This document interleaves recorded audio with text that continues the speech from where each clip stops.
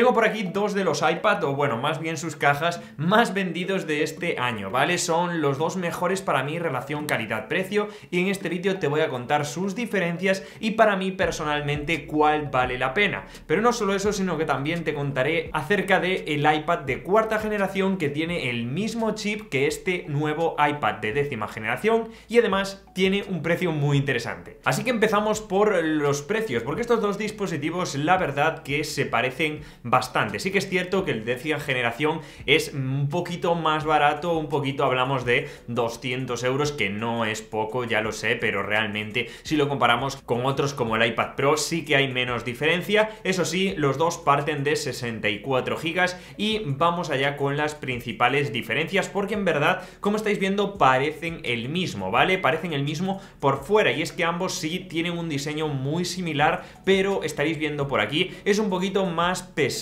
y además un poquito más grueso el iPad de décima generación. En verdad, bueno, pues son bastante similares por atrás y por adelante, pero aquí estaréis viendo los colores que son un poquito más vivos en el iPad de décima generación. Este amarillo es el que yo tengo y la verdad me ha encantado, es un color que llama mucho la atención, le podemos poner una funda, ya no se verá tanto, pero aún así, bueno, pues tiene un sentido que a mí me encanta. Y bueno, los colores del iPad Air sí que son un poquito más pasteles, colores un poco no tan vivos y al fin y al cabo para gustos los colores, y donde ya empezamos a encontrar las diferencias más importantes sería en la pantalla. Ambas pantallas tienen una tecnología Liquid Retina, pero no tiene tanto que ver con esto ni con el brillo tampoco, ya que ambos tienen el mismo brillo, sino más bien con la gama de colores que soportan, y es que el iPad Air soporta una gama de colores P3 frente al RGB que soporta el iPad de décima generación. Para los que no situéis mucho, lógicamente tienen más calidad y más gama de colores la gama P3 que la sRGB, así que bueno, pues esta es un poquito la primera diferencia. Por eso estaréis viendo en cuanto a colores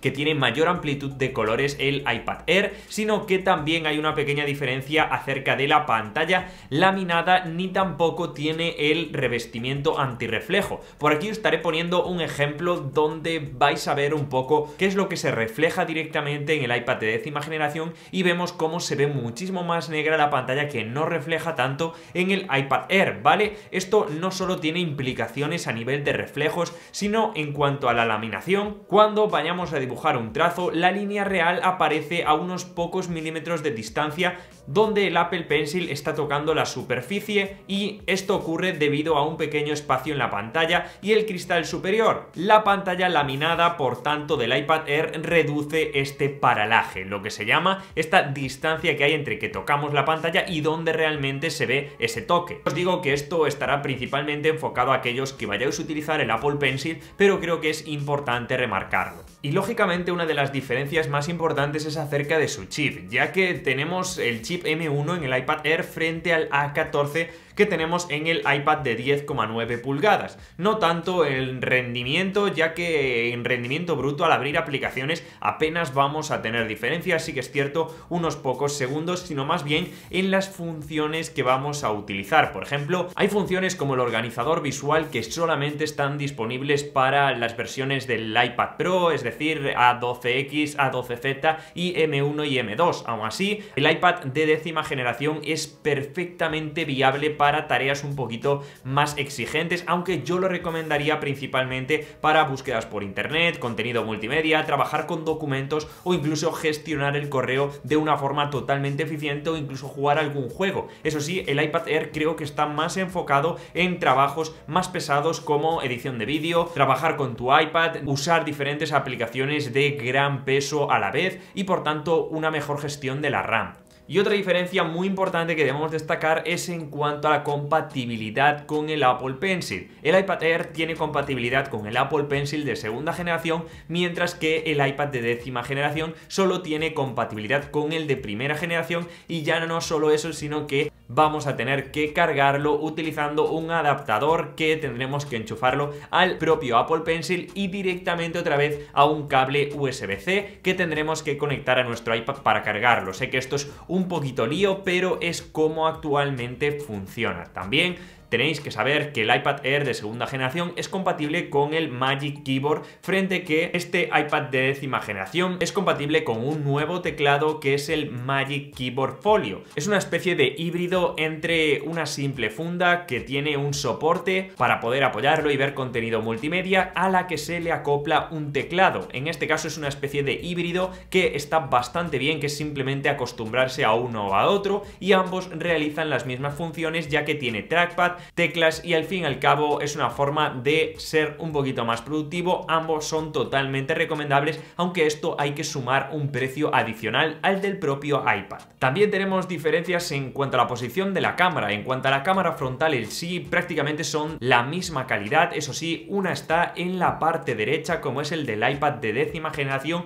cosa que es un completo acierto, ya que la mayoría de veces usamos el iPad de manera horizontal y por tanto no vamos a mirar a la izquierda, queda bastante mal, simplemente vamos a mirar al frente y por tanto tanto las fotos como las videollamadas se harán de una manera muchísimo más cómoda. Además, esto si lo juntamos con el encuadre centrado es una combinación perfecta frente al iPad Air, que sí que es cierto que la tiene en la parte superior, que no es tan cómodo, sobre todo cuando lo utilizamos en horizontal, ya que, como os decía, tendremos que mirar a la izquierda para mirar a los ojos, por decirlo así, a la cámara, y directamente no queda de una manera tan natural. Y bueno, en cuanto a desbloqueo del dispositivo, en cuanto a las cosas que comparten, son bastantes. Por ejemplo, el mismo tamaño de pantalla, tendremos estos 10,9 pulgadas si no me equivoco, y el Touch ID, ¿vale? El Touch ID para desbloquearlo de una manera muy cómoda, la verdad que no hay ninguna queja, igual que el conector USB-C, que por fin lo tenemos, y las mismas cámaras, tanto el gran angular como el ultra gran angular, que podremos